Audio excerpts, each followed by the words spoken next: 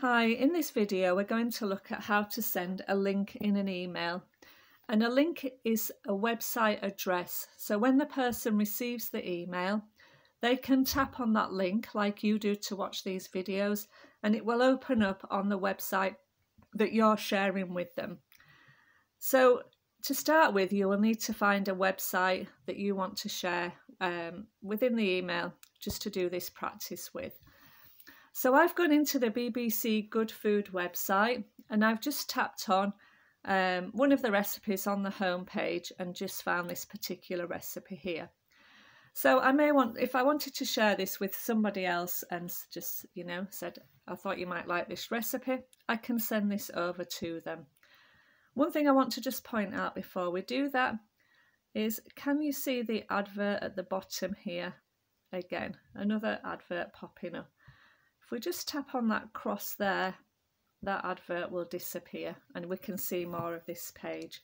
So if you do get adverts popping up like that, just always tap on the cross and it will go away.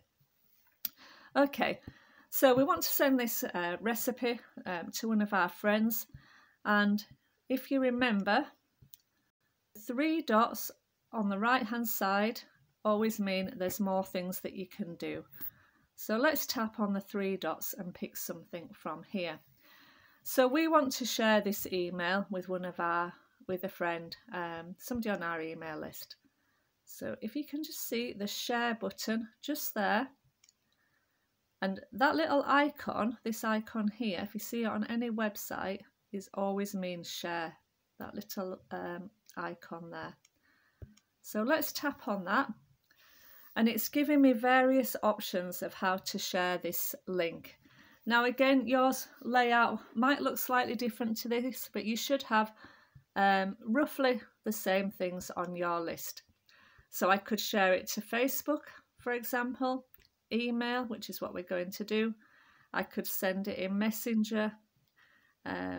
We won't worry about the others because we haven't got any of those at the moment, but you may have other options depending on what you've got on your device of how you can share this link.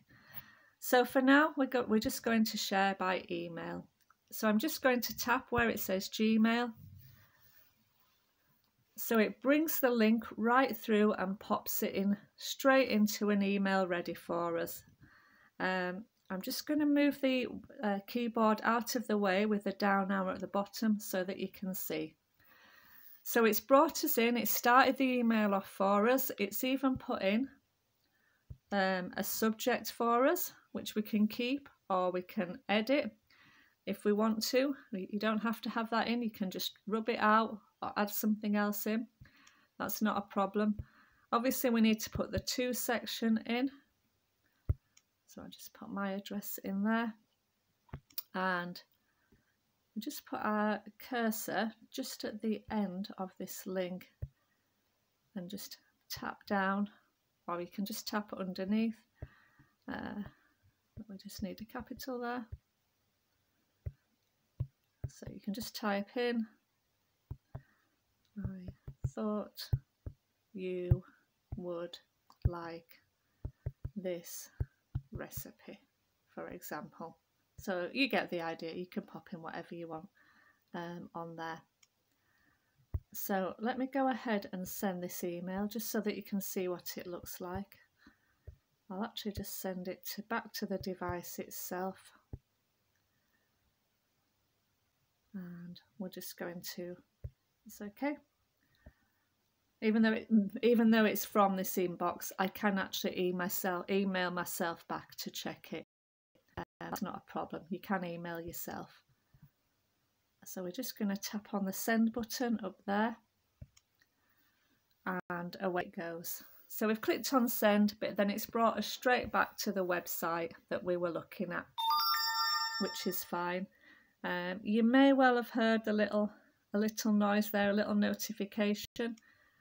And if you have this on your device and you get the little M up there, it just means you've got an email that's arrived.